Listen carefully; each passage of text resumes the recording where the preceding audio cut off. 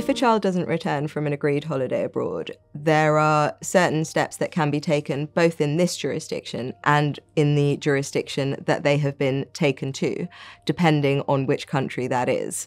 So the first thing to do is obviously take immediate legal advice here and then work out which steps need to be taken, whether in one jurisdiction or in both. Either case, there will be an opportunity to take steps really urgently because it's something the court considers as a really serious matter. So it's the type of thing that can be dealt with by the court within days.